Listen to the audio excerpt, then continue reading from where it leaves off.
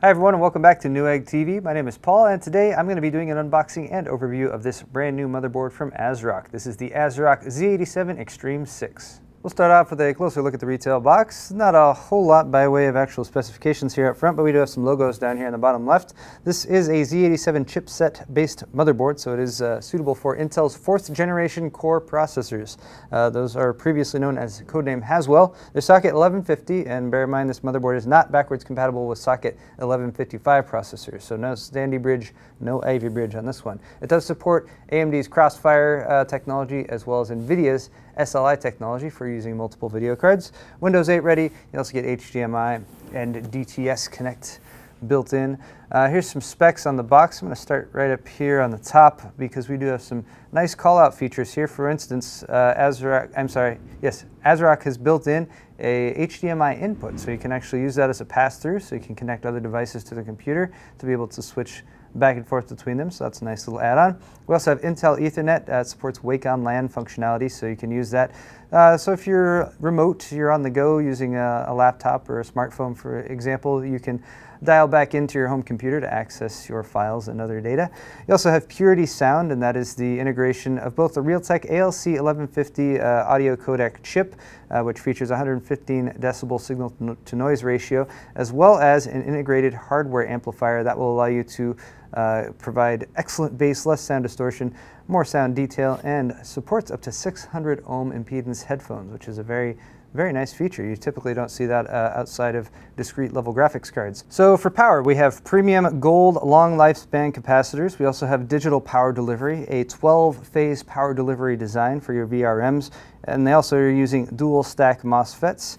We have Intel dual LAN, so 2 Intel NICs that does support teaming. You get 4K resolution out of the HDMI on the integrated, for the integrated GPU, I should say. You get ASRock A tuning, which you can use to give yourself an automatic overclock.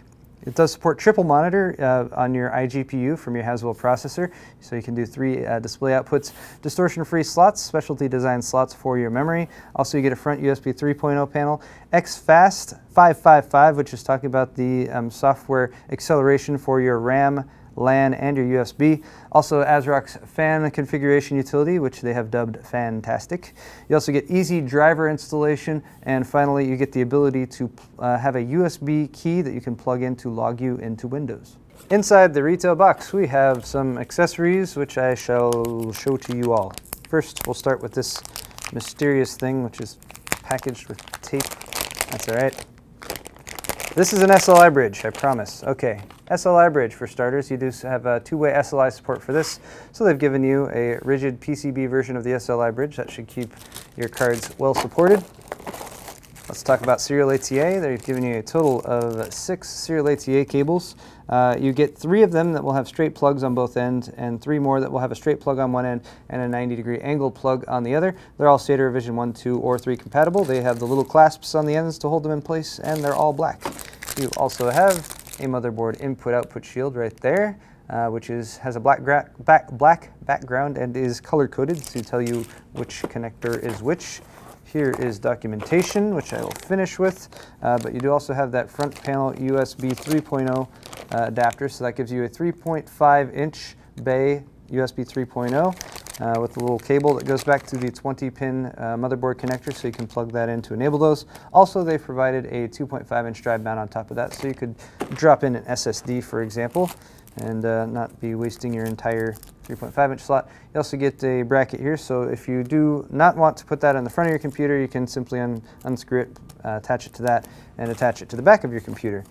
Here is your primary motherboard manual and quick installation guide, so definitely recommend keeping this on hand while you're doing your build. You have a layout of the motherboard right there, as well as important stuff such as all of the included components that are integrated onto the motherboard. Here's your driver disk, which includes a driver disk as well as a Powered by ASRock case badge if you want to pop that on your case. I recommend going to the ASRock website to download the latest ASRock drivers. This looks to be an insert. Aha. Okay, ignore this. That's for me, and it will not be included in the actual retail box. That's a review sample.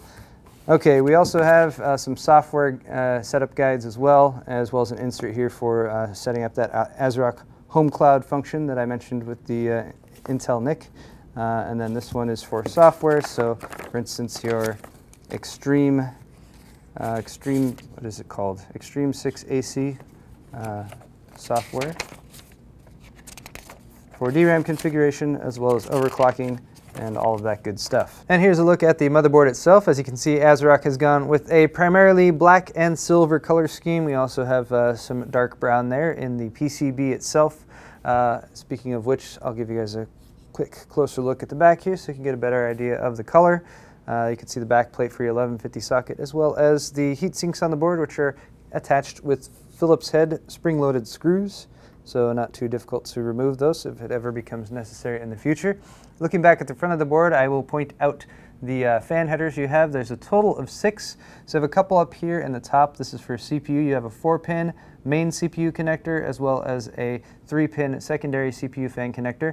3-pin power fan connector over here, a couple 3-pin chassis fan connectors right here next to each other, and then finally one more 4-pin PWM fan header down there in the lower right-hand corner, which is where we're going to head right now, so I can give you guys a super close-up look at this board, as well as all the detailed components that are installed. So starting off, of course, you got that 4-pin PWM capable fan header. Above that, you also have LED and speaker front panel connectors, and then right above that, you'll have a clear CMOS jumper. Speaking of the CMOS, you have 2 BIOS chips right there that are loaded on.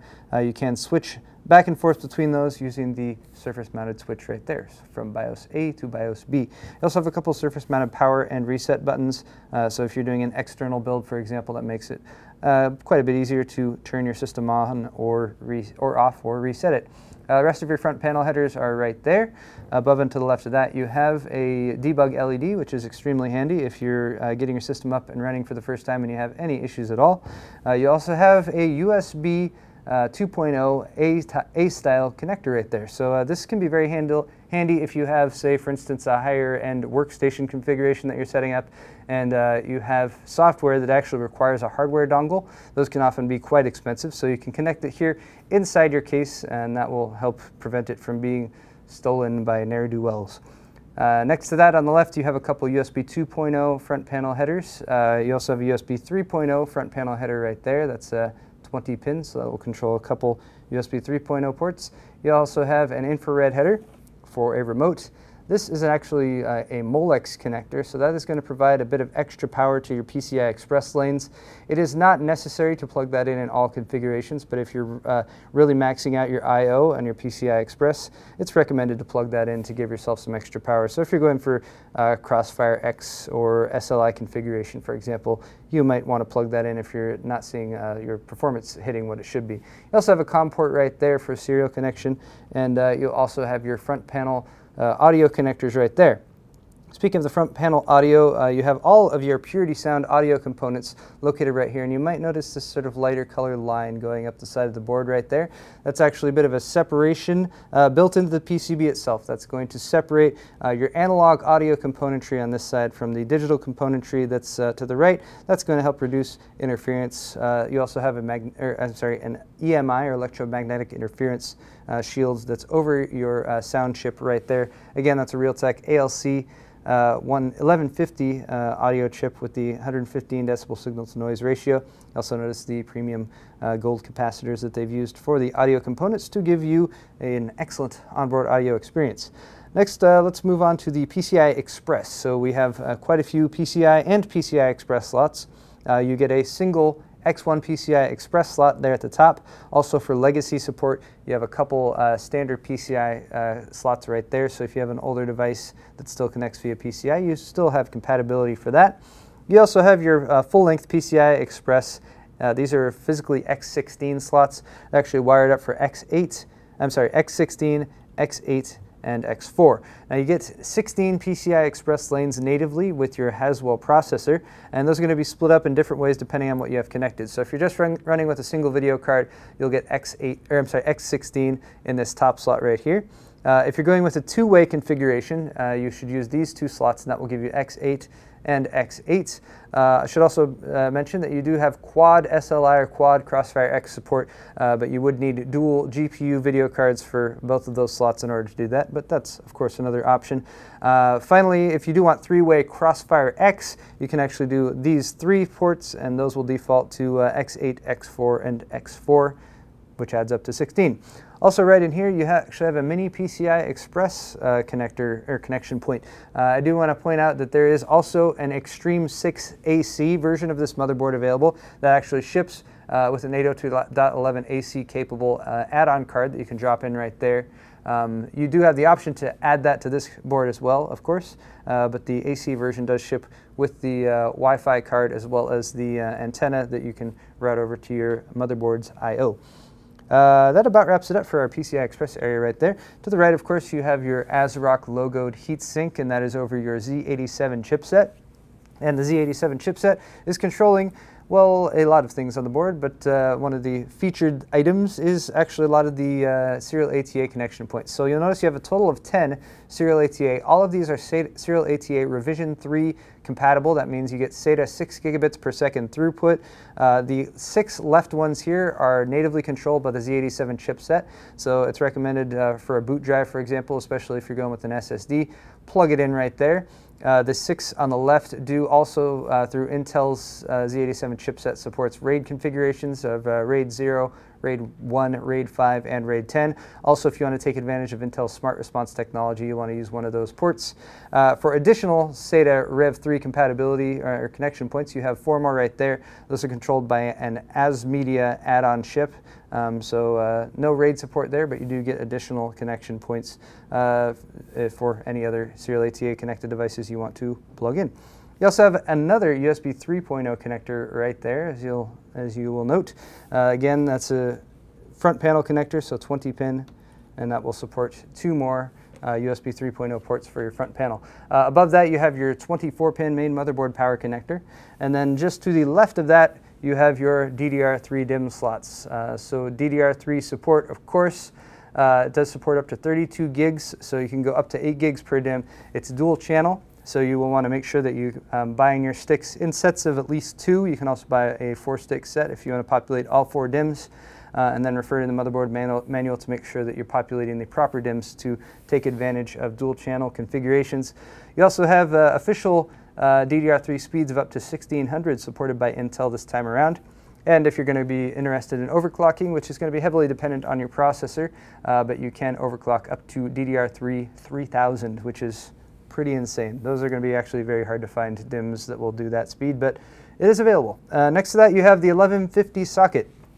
Once again, this is not backwards compatible with socket 1155, so don't try to drop in a Sandy Bridge or an Ivy Bridge CPU in here. They will not work.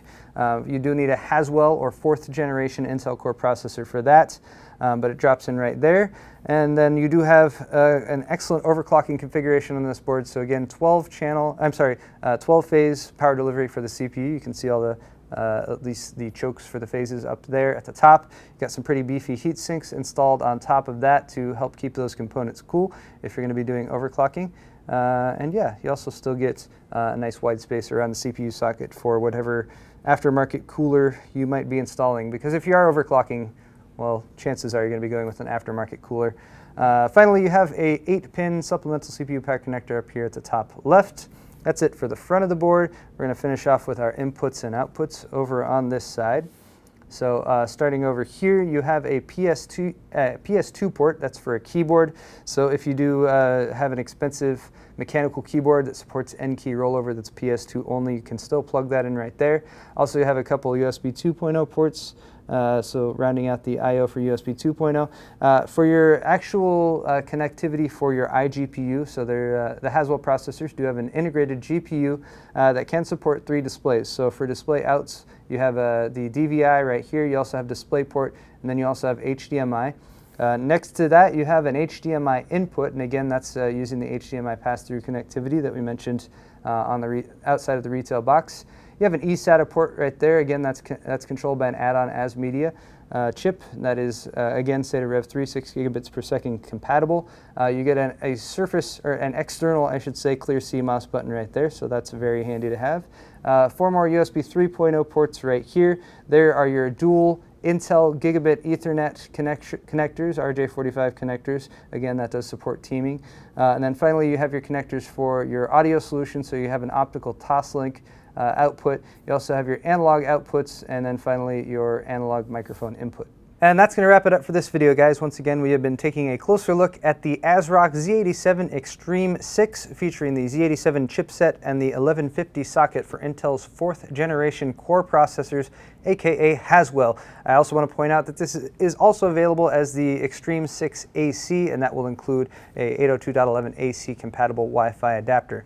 I'm Paul with Newegg TV. If you enjoyed today's video, be sure to check out our Newegg TV YouTube channel for more just like it. Don't forget to subscribe, don't forget to like the video, and we'll see you all in the next video.